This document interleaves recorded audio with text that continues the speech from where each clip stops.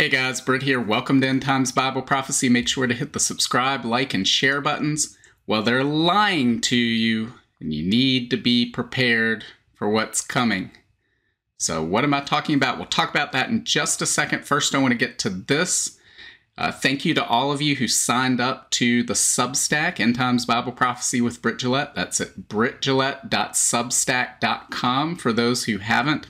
One of the things that came up in the comments was, hey, Britt, it's asking me to pay. So I want to walk through this process very quickly just so that there's no confusion over what's going on. So if you go to brittgillette.substack.com, you're going to see this right here that says subscribe. Or if you want to go straight to the Substack and read everything that's on there, watch all the videos, you don't even have to subscribe to do any of that. Just hit no thanks, go through. All of that content is available free right now. What you want to do if you want to subscribe is subscribing will send email notifications to you so that if for some reason YouTube or any other big tech platform says, we're done with Britt, he's off, we'll have that direct connection. So if you enter your email here and hit subscribe, you're going to see this page. This is the default for Substack. Yes, there are premium signups where you can get access to commenting, things in the archive, because after a month, these will go into an archive behind a paywall, but none of that is necessary to receive this content. Just make sure you click over here on the right-hand side, free, continue without paying. And when you do that, there's maybe a couple other screens where they ask your preferences, and then you're done. You're taken here. You'll be notified of everything that comes up on the Substack. We'll always have that direct connection. You'll be able to explore everything that's on there for not just these videos and getting notifications of these videos, but there's going to be written articles and content that appear on this in the very near future. You'll have access to things like notes, which is just whatever I'm thinking about at the time. What am I reading? What videos do I see? What's going on?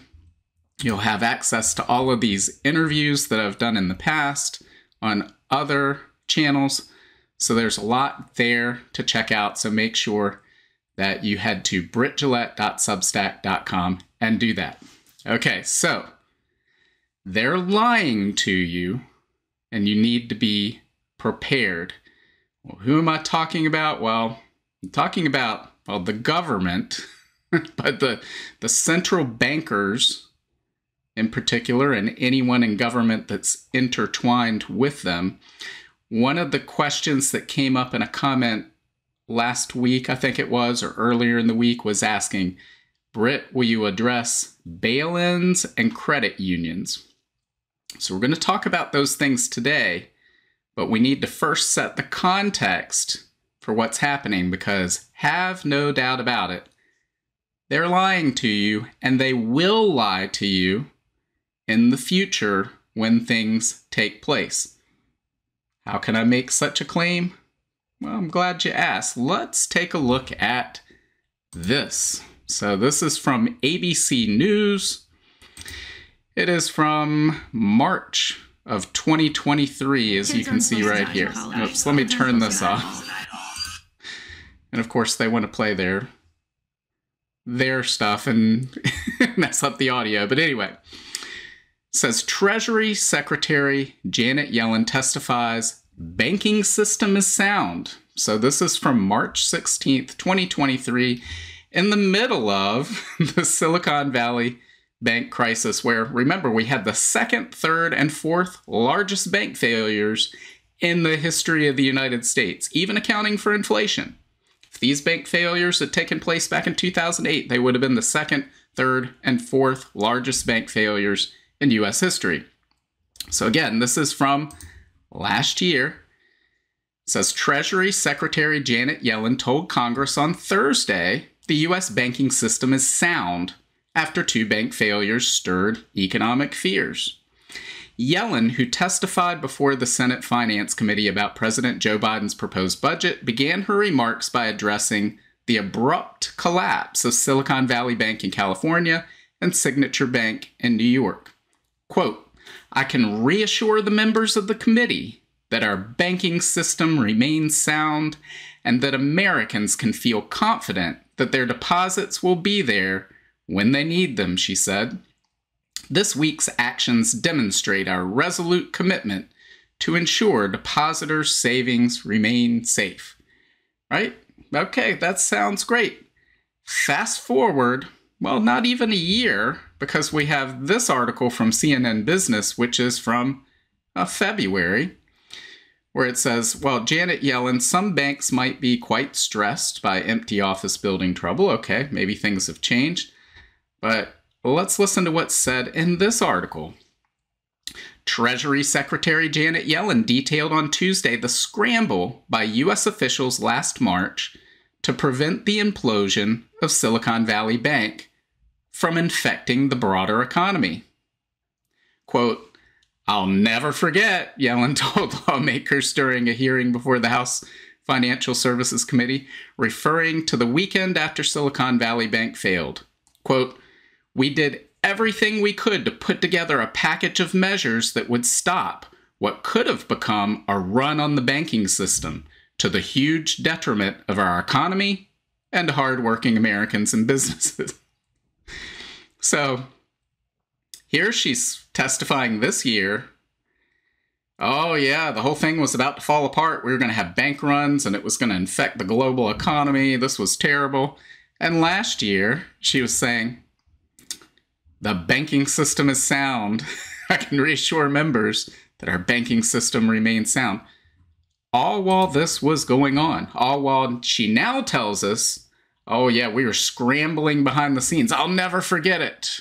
We did everything we could to prevent this from happening.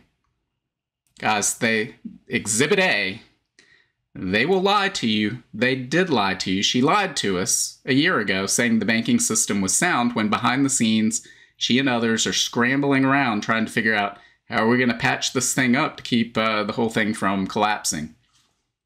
So fast forward to today. Where do we stand? Well, here we have the latest report from the FDIC. They finally updated this chart on unrealized losses at banks. And hey, good news. They only have $500 billion in unrealized losses. That's an improvement. Well, as of the end of the fourth quarter, let's put it that way. As of the end of the fourth quarter, U.S. banks are sitting on $500 billion of unrealized losses. That's an improvement over the $750 billion of unrealized losses they were sitting on at the end of the third quarter. So this is good news, right? Right? Of course, we don't have the data for right now, but let's look again. These are based on generally U.S. Treasury debt that they bought, and when interest rates went up, the value of that debt went down. So that's the unrealized losses for the most part that we're looking at here. We're also talking about mortgages as well. Mortgages they made at 2% and 3%, and now those rates are at 6%, 7%, and they're sitting on unrealized losses. But let's look over here at CNBC. This is the 10-year Treasury, which now is at 4.22%. Back at the time of the Silicon Valley crisis, it hit a peak of 4.09. So we're higher today than we were then. And of course, in between now and then, we had this peak up here of almost 5%. If you remember, at that time, we started seeing, there's a glitch in the banking system. There's some glitches in some Japanese banks, and there's some glitches with Wells Fargo and Bank of America and JP Morgan. And there's some ransomware attacks and some problems with the Treasury market. And a guy had to take a thumb drive and run across the street in New York City to keep the whole thing from collapsing. But it was all just, a cyber attack, a ransomware attack, a software glitch, right? All of these excuses they made for it. And then, of course, as the interest rate fell, maybe that helped with some of these unrealized losses and push some of these banking problems back. But we also saw at that time the Bank Term Funding Program start to go up. So let's take a look at that. We've been talking about that. That's the program that they put in place to keep everything from falling apart. Last year, when Janet Yellen was scrambling to keep everything from falling apart, yet telling us the banking system is sound. And so here we are at mid-October, when we started to see those rates go up. We pointed out, hey, they're starting to use this again, right? And then we also noted recently that all of these are loans for 1 year. So basically, this program says, hey, you've got something that it's got a face value of $100, but now it's worth $70, right? You can loan it to us and we'll give you the full $100 and you pay us, 4% interest or whatever. And 1 year later, when all this crisis is past, you just pay us back and we're good to go. So we're at a point now where they're having to pay these back because these initial loans took place in mid-March until early April. So $79 billion was loaned to these banks by April 5th of 2023. So that means within 2 weeks from now, $79 billion will have to be paid back. And as you can see here in the past week of data, so from a week ago Wednesday to this Wednesday, $17 billion was paid back. That's going to be up to $79 billion in 2 weeks from now. What does that do to the banks, as we talked about, that are sitting on $500 billion in unrealized losses that were everything was about to fall apart? Janet Yellen told us there were about to be bank runs, and this was about to spread into the rest of the economy. So,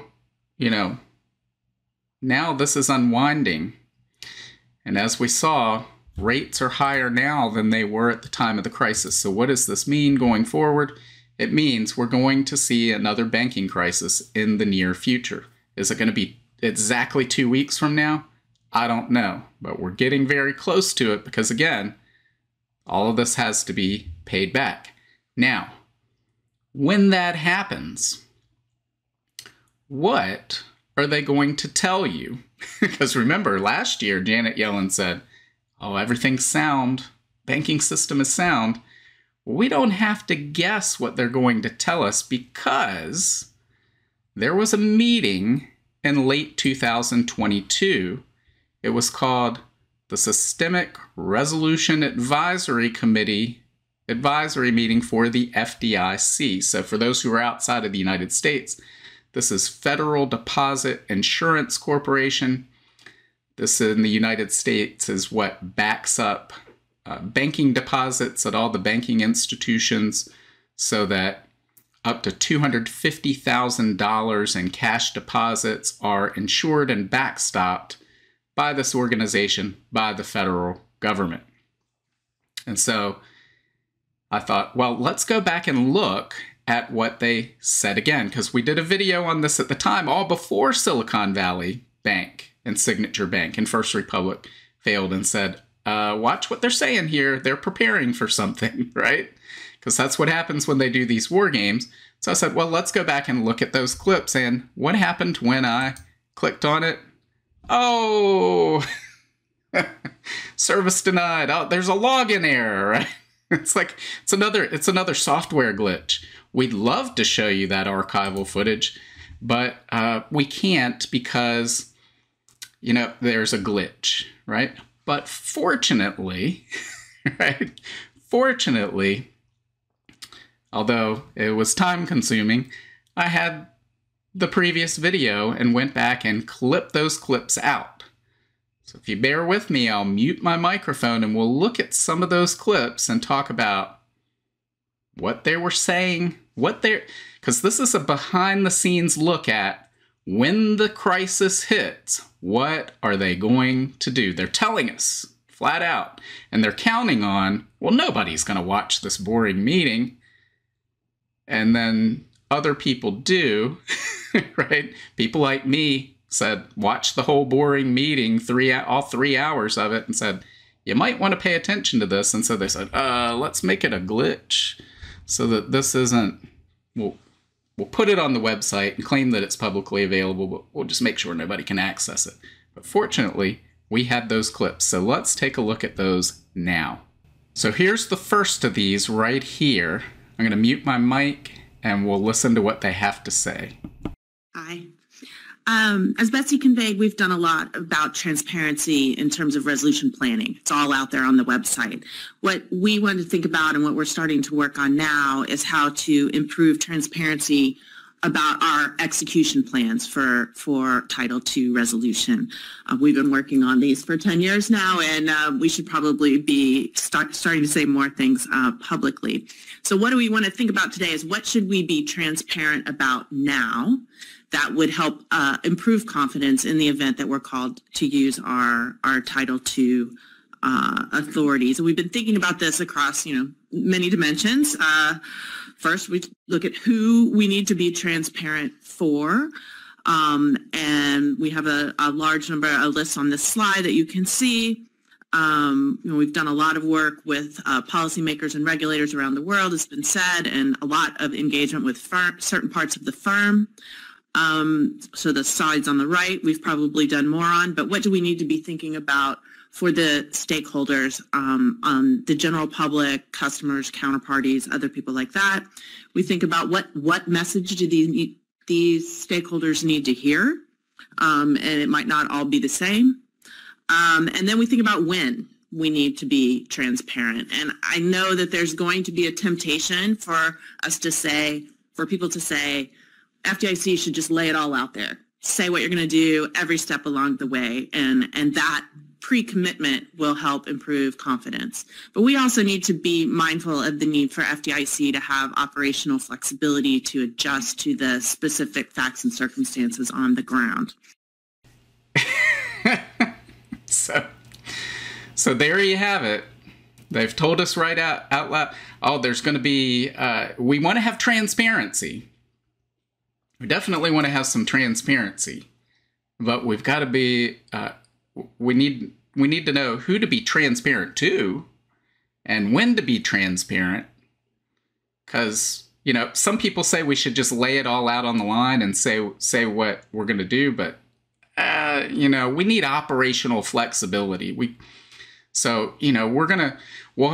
have transparency for, political insiders in Washington, and we'll have transparency for the bankers on Wall Street, and we'll have our message and our transparency for regulators, and then we'll have our transparency for the public, right? And let me tell you right now what that's going to be. It's going to be the banking system is sound, right? And they may even add and resilient to the end. They'll go, the banking system is sound and resilient. So they're telling you they're going to be transparent, but they're going to have different levels of transparency depending on who you are. Which means you and I are going to be lied to, and insiders will get the truth. So that's what they're telling us flat out. So let's take a look at the next clip. All right, here we go. Let's look at this next clip.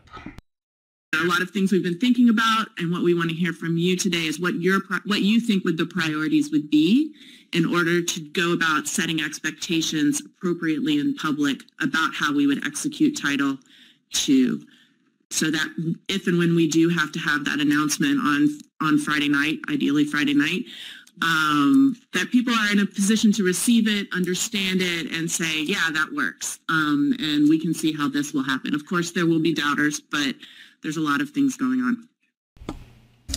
So did you catch that? If you've been watching this channel for a while, we've mentioned when all of this happens, when the credit event happens, when the problems take place, it'll be on a Friday. And here she outright says, preferably on a Friday, ha ha ha, because, just look at the body language there. It's like, yeah, we're going to pull one over on them. It's going to be on a Friday because we need the weekend to get ready. So they're making it clear what the plans are, what they're going to do,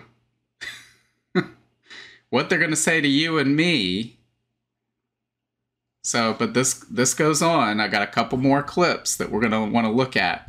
So let me pull those up now. All right, so here's the next one. Let me mute my microphone and then we'll go. First of all, I'd like to praise the FDIC for its unrelenting pressures to have more disclosure under the actual public reports. I think they have been very helpful. Second, I guess I am a bit pessimistic about your ability to communicate with the people who really need to know in terms of a crisis. And this is partly from my experience of teaching this stuff. There was a lot of interest just after the crisis.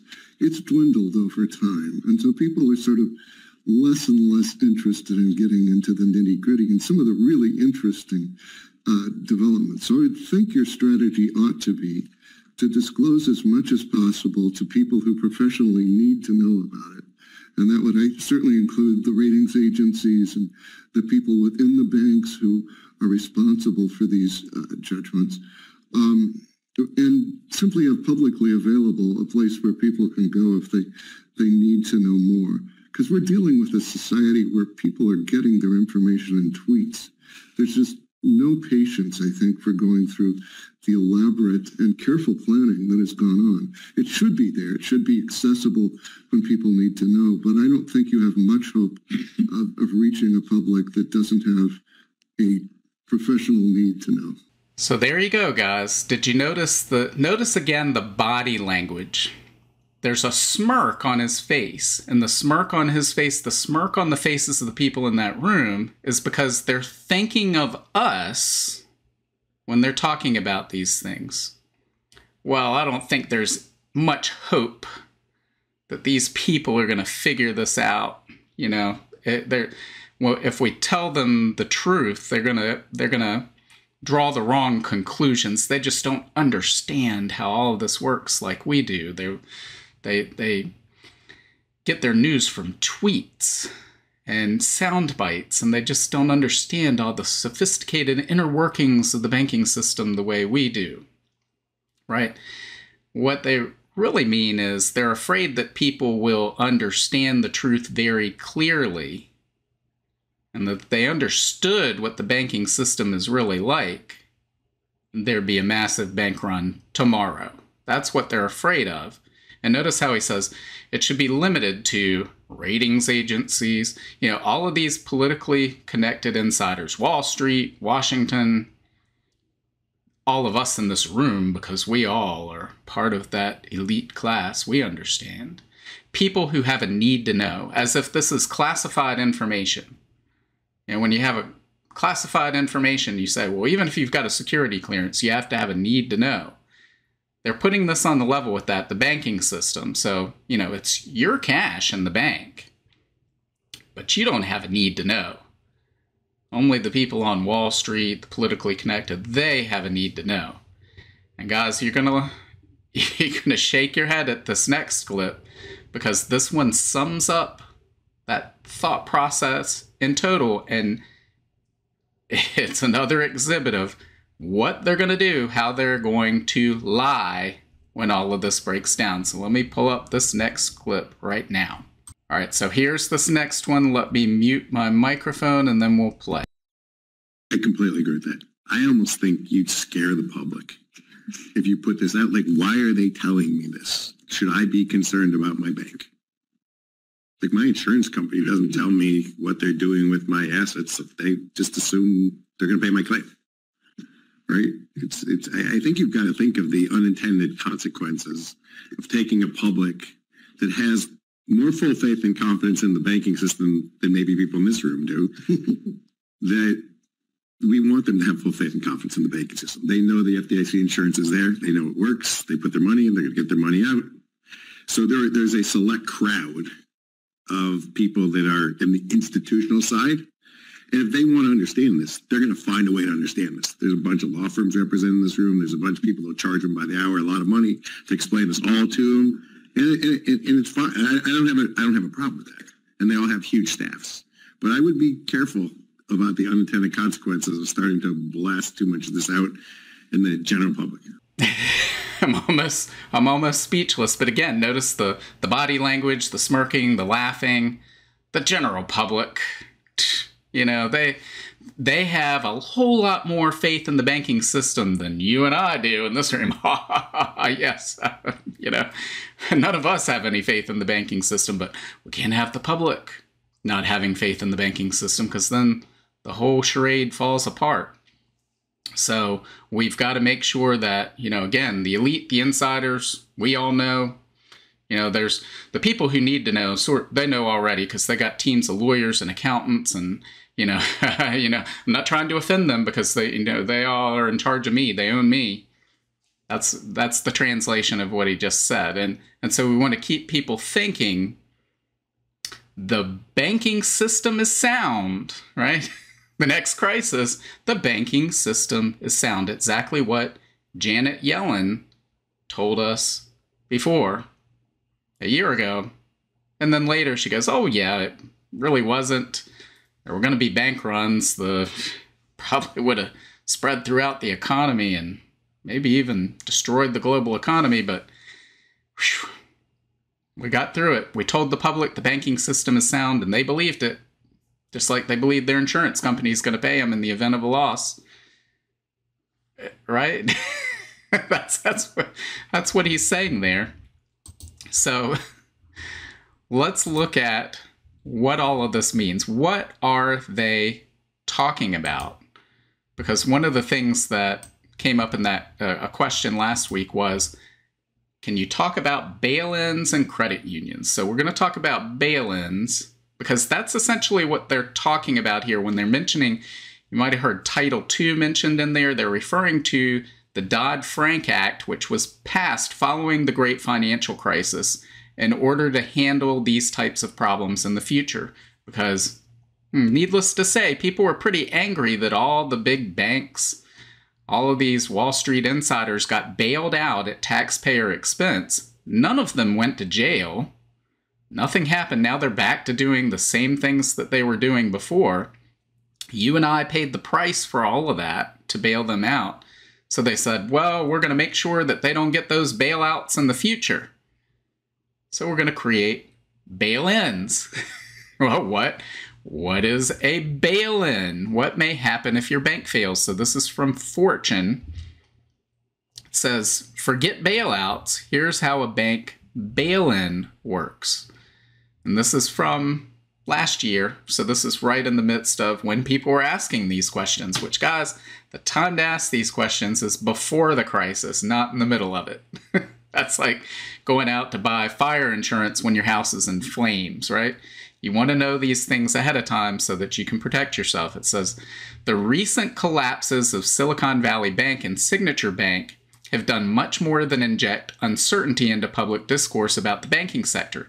They've also sparked fear about bank solvency and political outrage over the potential for more bailouts. An emerging but little understood bank failure remedy called a bail-in has brought more confusion to the conversation. Let's unpack bail-ins, what they do, who they affect, and what you need to know to protect your assets if a bail-in comes to your bank. What is a bail-in? It says a bail-in is a form of financial relief for banks, right? Not for you. Right? Let's keep that in mind. It's for banks that are in danger of collapsing or going bankrupt. The relief comes from canceling some or all of the bank's debt by reducing the value of bank shares, bonds, and uninsured deposits. There's your bail-in. It says, note, the FDIC insures most bank deposits up to $250,000 per individual. So when they say uninsured deposits, they're talking about deposits above $250,000. And we'll talk about why that matters. You may say, well, I don't have $250,000 in the bank, so I have nothing to worry about. But keep in mind, if you have a job or someone you love has a job, most likely the payroll for the company they work for is more than $250,000. So if that bank fails and it's bailed in using the company's payroll deposits, well, now you don't receive a paycheck and your company is out of business, which is exactly why they didn't do this with Silicon Valley Bank and Signature Bank, because, as Janet Yellen said, there would have been bank runs everywhere because companies would have lost. There was one company that had $1 billion in a checking account, $1 billion, some venture capital firm. And they should be penalized for doing that. They should have to pay the price for doing that. But again, let's read on and see what else it says. It says a bail-in is the opposite of a bailout. Well, not really. It's just another form of a bailout, if you ask me. Instead of relief funds coming from outside taxpayers, the funds come from inside shareholders and depositors. So aren't the shareholders and depositors taxpayers? Aren't they one and the same? Anyway, it says, although bail-in relief has been implemented in Europe, it's never been used in the United States. Even so, bail-in relief was legalized in the U.S. with the passage of the 2010 Dodd-Frank Wall Street Reform and Consumer Protection Act, following the financial crisis in which banks deemed too big to fail were bailed out by the U.S. government. The specific section of Dodd-Frank that deals with bail-ins is Title II. That's what they were talking about in these videos, orderly liquidation authority. So we can't send these messages out to the public. They can't handle it. They get all their news from tweets, right? So we got to have a message to tell them because we don't want them knowing about this. To prevent mass bailouts in the future, orderly liquidation authority restricts some of the riskier asset activities banks have engaged in previously. Like what? They're still doing all the same things they were doing before. Increases government oversight of banking activities. Okay, how? Not really sure how that is. Forces banks to maintain larger cash reserves. Really, because as you recall, we find this on the Federal Reserve website. Reserve requirements, as announced on March 15th, 2020, the board reduced reserve requirement ratios to 0% effective March 26, 2020. This action eliminated reserve requirements for all depository institutions. So these larger cash reserves, reserve requirements, I guess they were negative before. I'm not trying to... Now they're saying that. Creates a process, bail-in, to liquidate failing financial institutions without a bailout. So, and then it goes on to talk a little bit more about this, but guys, we need to understand this because you don't want to understand this in the middle of a crisis. So this section says, how does a bail-in work? It says bail-ins, which cancel a bank's debt owed to creditors and depositors, serve as an alternative to bailout. So aren't you happy, right? The taxpayers won't have to bail out these failing banks unless you're a depositor in one of those failing banks. And then, probably you would hope for the bailout in Washington again. But it says here, quote, in my view, a bail-in appropriately forces investors to take risk before depositors who do not do the same level of investigation on their financial institution when placing their funds in the bank, says Gregory Garcia, Chief Operating Officer of First Commerce Bank. And then it goes on to say how a bail-in can take place.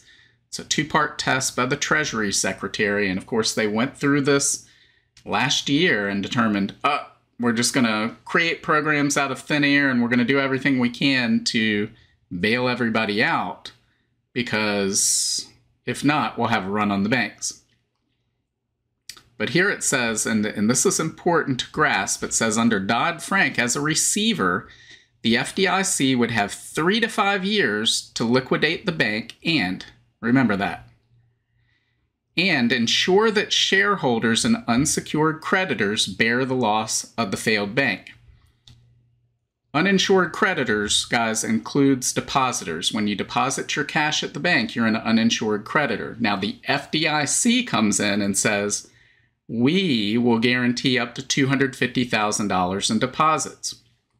So if you have less than $250,000 cash in one of these institutions and it fails, you have a promise from the government to make you whole. And I believe that promise will be kept.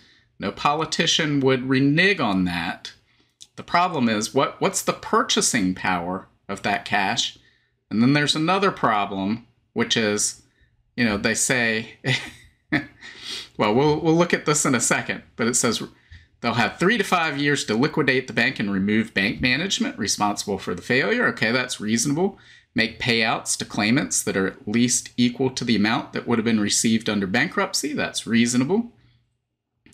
Cover FDIC insurance liability to qualified depositors up to $250,000. Wait, what? So they have 3 to 5 years under the law to do that? Right. So yeah, you'll get your $250,000 back, but it might be 3 to 5 years. It doesn't guarantee that it'll be 3 to 5 years. And recent cases of that, maybe it's been a week, maybe even a day. They turn around, they close everything, close up shop on Friday, and then on Monday, FDIC insured depositors get their cash back on Monday. That's happened. But in a major crisis, if they can't do that, well, then they're going to tell you the same thing that George Bailey told everybody when they were coming in the Bailey Brothers Savings and Loan. Well, you signed on the dotted line saying you had 90 days. You sign here and we'll get you your cash in 90 days. Well, they're going to say, hey, we told you it'd be 3 to 5 years. You'll get your cash back, but it'll be 3 to 5 years. So this goes on to talk a little bit more about some of the history of these bail-ins. This has never happened in the U.S., but it's happened abroad. It happened in Cyprus, so you can read about that if you want to find this article. And then it says here, are bail-ins legal in the U.S.? We just talked about yes. It says yes. Technically, bail-ins have replaced bailouts for too big to fail banks under Dodd-Frank. It's important to note, however, that no bail-ins have occurred in the U.S. so far, right? And that makes me think of that internet meme with Bart Simpson and Homer Simpson, where it's like, they say, no bail-ins have happened in the United States so far, right? So far. It hasn't happened so far. In fact, the recent failures of Silicon Valley Bank and Signature Bank resulted in a systemic risk exception.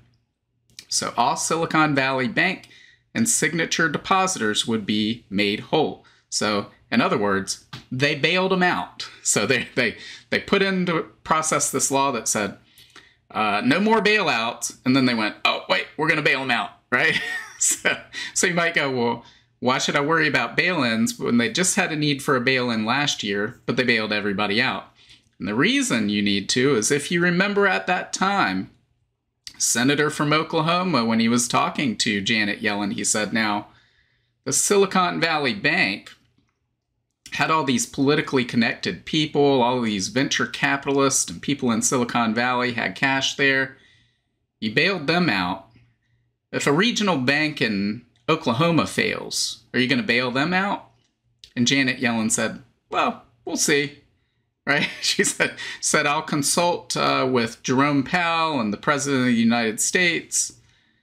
We'll go through our checklist. We'll see if there's any big, she didn't say this, but she said up to that much. But then she said, I'm sure what was implied was, we'll see if there's any big political donors who have deposits at that bank. We'll see, if there's any politically connected people that need to be bailed out. And if there's not, then nope, your bank's going to fail. That bank's going to fail, and meaning it will be bailed in. So at some point, this is coming. They've made that very clear, guys, that that's what they're talking about. And when it does come, when we see this stress in the banking system reemerge, we see the banking crisis reemerge, know that they are going to lie to you, just as they lied to you last year, just as they had a committee meeting where they sat around saying, we're going to lie to you. We're going to lie to different people in different ways. We've got to figure out who we're going to be transparent to and who we're not going to be transparent to.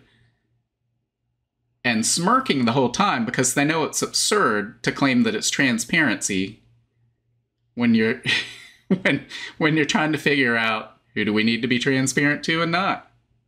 You know, they know how absurd that is and that that's not transparency. So they're going to be lying to you. And so, guys, that time is coming, as we heard them say, on a Friday.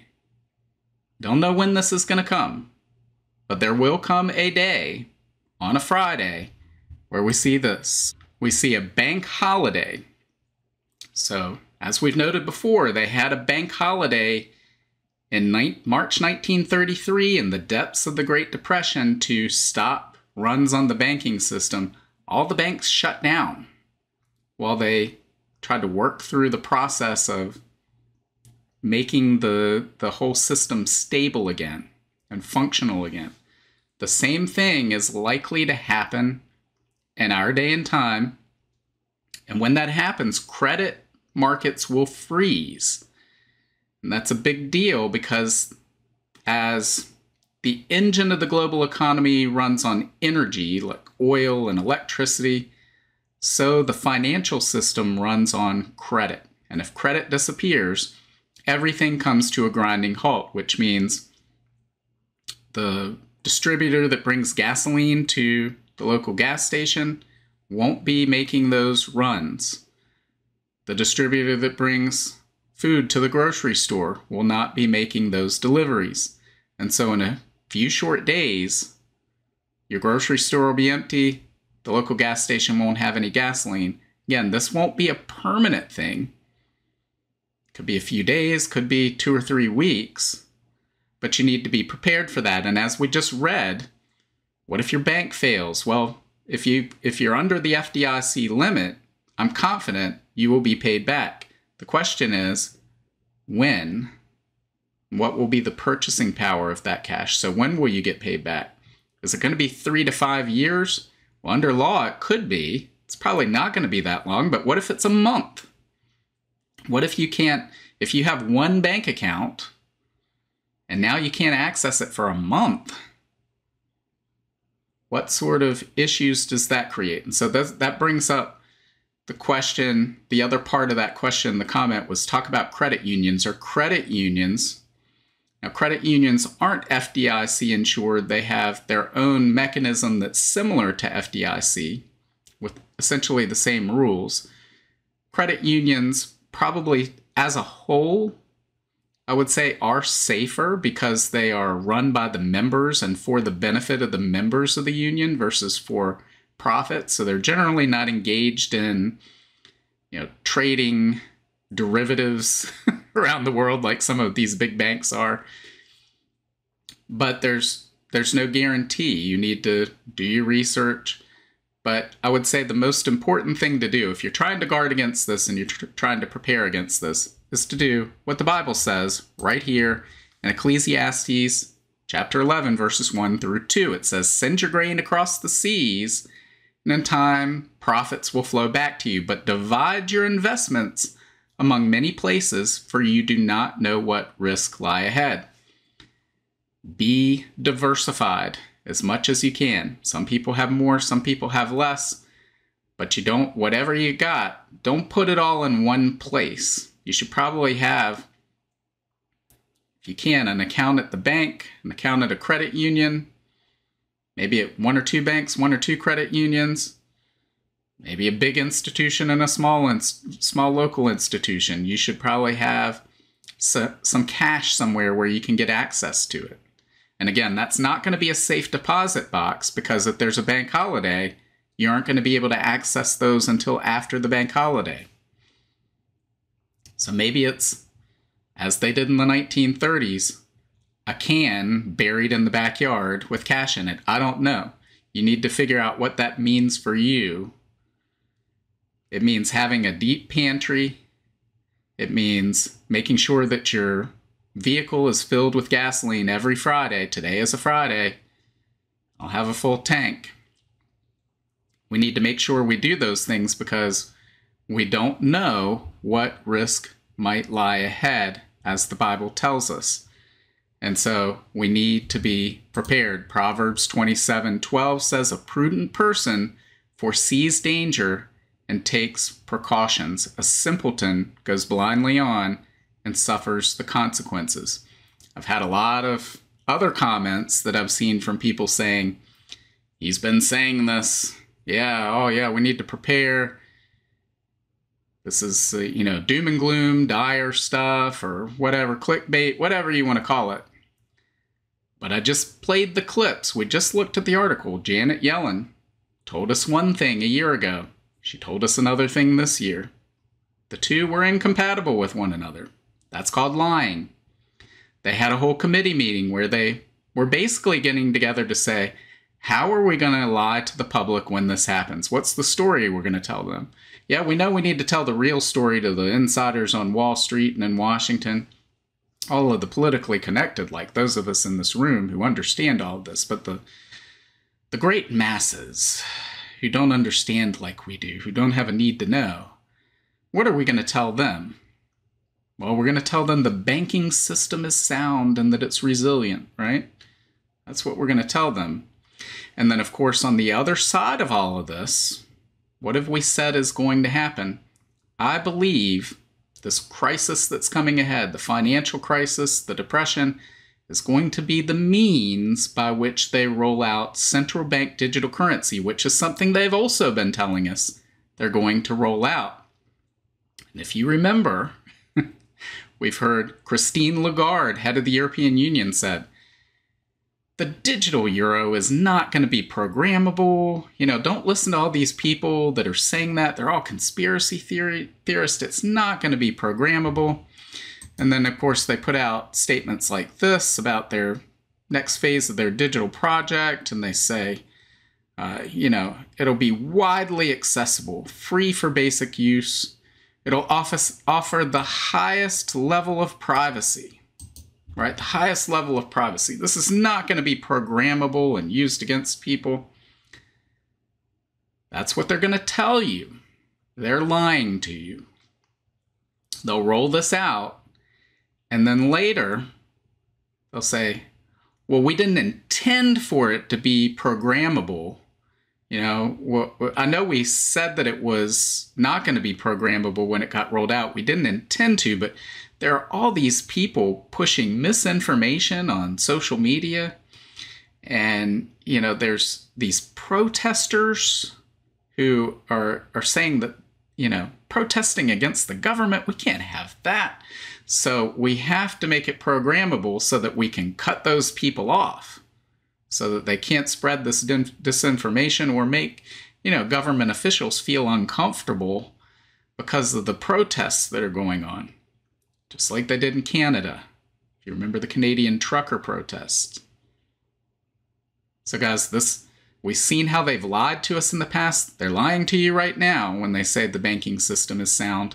They're going to be lying to you after it's abundantly clear to everyone that it's not and that it's falling apart. They'll continue to say it's sound and resilient. And then when they roll out central bank digital currency as the savior to this system, and say this will fix the problem, they're going to lie to you and tell you it's not going to be programmable. And then a year later, they'll come out and say, oh, yep, it is. And they may even say at that point, we intended for it to be all along. Because by then, there's nothing you can do about it. It's a trap. And once they lure the world into that trap, the door slams shut and there is no way out. And guys, while this is not the mark of the beast, central bank digital currency, it is indistinguishable in function from the mark of the beast, in that no one will be able to buy or sell. The government will have that function, the ability to control that. So guys, we need to be focused on this. You need to be aware of all this. You need to be preparing. As we said, have a deep pantry, fill up your tank with gasoline, be diversified. Because we don't know what risks lie ahead or what may happen. So just think through your mind, like, what are the scenarios of what could happen? How can I best prepare for that? So, guys, leave your comments below. I will do my best to read all of those comments. However, tonight is the NCAA tournament, and my JMU Duke Dogs, James Madison University, that is my alma mater, they are on TV tonight, and I'm going to watch that, and I'm going to take a break from all of this crazy stuff with the FDIC people, at least for a moment. They're taking on Wisconsin, the Wisconsin Badgers, so sorry all you Wisconsin Badgers fans out there, but I will be rooting for JMU.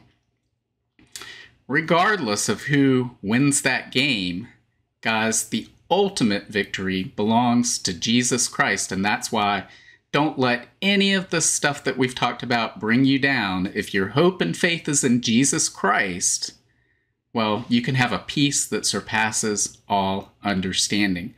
So guys, make sure to leave your comments below, hit the like, share, and subscribe buttons, and God willing, I will see you on Monday.